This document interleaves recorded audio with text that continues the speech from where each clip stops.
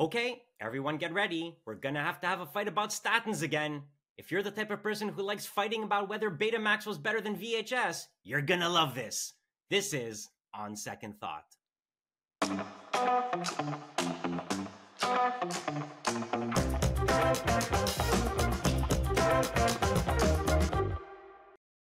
We love arguing about cholesterol. It's all some people live for. In fact, it's so much some of the anti-cholesterol crowd have also become anti-vaxxers because, I guess, in for a penny, in for a pound, I don't know. This is not new, though, and people have been pushing an anti-cholesterol message for years. In 1989, The Atlantic published a cover called The Cholesterol Myth, and it said, lowering your cholesterol is next to impossible with diet and often dangerous with drugs, and it won't help you live longer. And you don't have to search online for long before some health bro is going to tell you to eat 6 raw eggs for breakfast because cholesterol will make you strong. Probably saw the movie Rocky too many times, I don't know. Now, the problem with trying to talk rationally about cholesterol is that this debate has been going on for decades. I have a much longer written piece about the cholesterol debate on Medscape, so you can go check that out. But basically, what happened is that the cholesterol skeptics were not really wrong in the 1960s, 1970s, and 1980s. The diet studies and the epidemiological studies were suggestive for sure, but they were hardly definitive. And had you been there, you probably would have said the same thing.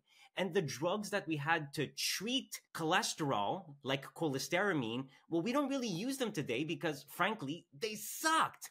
So the Atlantic cover was not really wrong. Diet is hard, and most of them are unsustainable for long periods of time because people are human and not cybernetic androids, at least not yet. And the medications were terrible. But then the statin era began, and the publication of the 4S trial really showed impressive cardiovascular benefits. And that should have ended the cholesterol debate, except it didn't. Now, partly that's because people don't like to change their minds. Look at social media. And partly it's because people became so entrenched in their positions during the 70s and 80s that people couldn't forget the vitriol that had been lobbed against them. And some people just didn't keep up with the data. So before we get to the main point, no, statins do reduce major cardiovascular events. They do reduce mortality.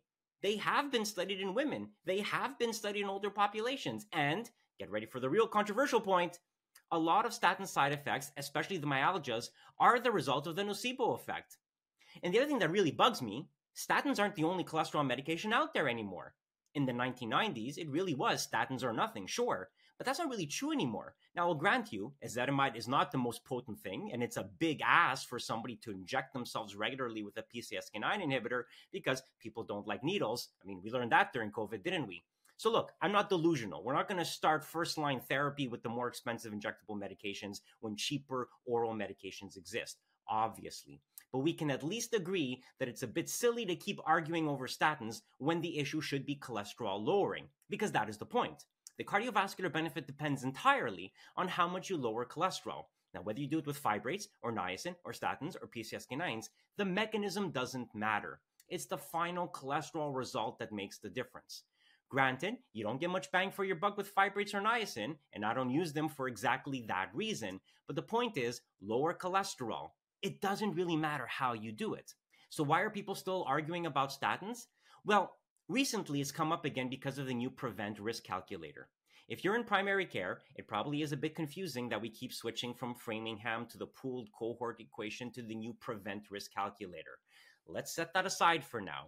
Yes, people argue about whether they over or underestimate risk in some populations, but predicting the future is hard, which is why I've never won the lottery and have to keep making these videos to buy groceries.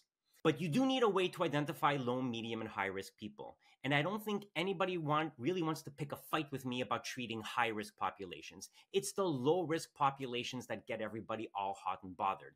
So do we treat them? Here's the issue. Well, actually, it's 2 issues. 1, does cholesterol lowering in primary prevention patients improve outcomes? And 2, is it cost-effective? Because those are very different questions.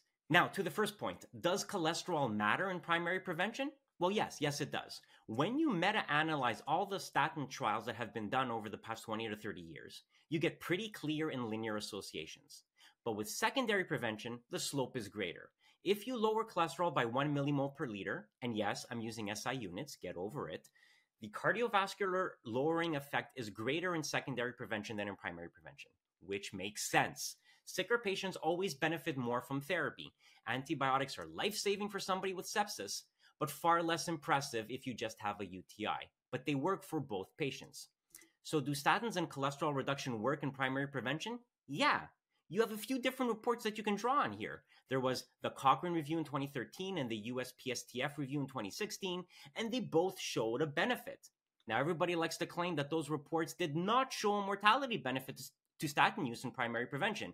But go back and read those papers. They both did. They both showed a reduction in all-cause mortality. Not a big reduction, but there was a reduction.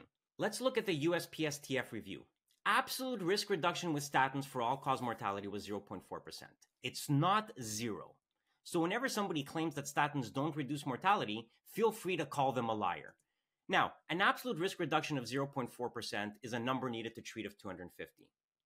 That's obviously not impressive, but it's not that terrible either.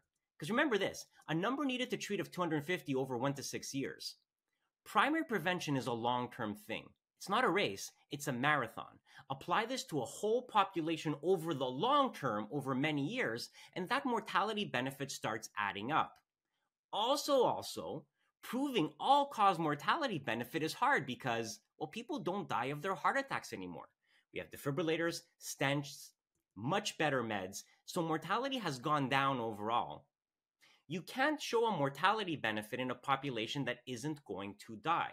But you are preventing hard clinical endpoints. Heart attacks, strokes, even getting a stent is not a high-risk thing. Look at composite clinical benefit of all the cardiovascular events, and the absolute risk reduction is 1.39. That's a number needed to treat of 72 over 1 to 6 years. I think that's pretty good, all things considered. So here we get to the second more contentious question. Is it cost-effective? That kind of depends on you.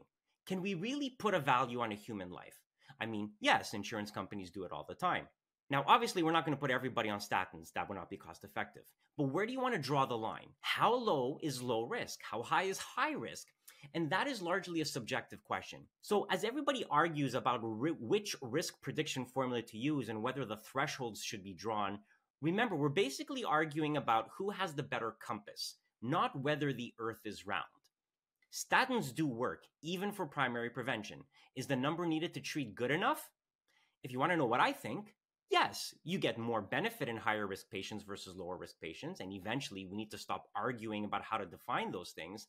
But heart disease rates are going down because we have become more aggressive about anti-smoking policy, blood pressure targets, and diabetes treatments. We see less heart disease because we are more aggressive in controlling risk factors than we were a generation ago.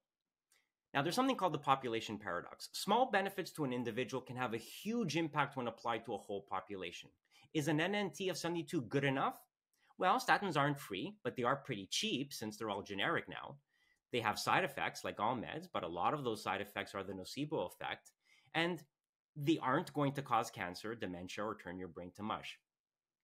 Some people are making good faith cost-effectiveness analyses, and some are wackadoodle pseudoscience zealots that have drunk the Kool-Aid and think statins are killing everyone.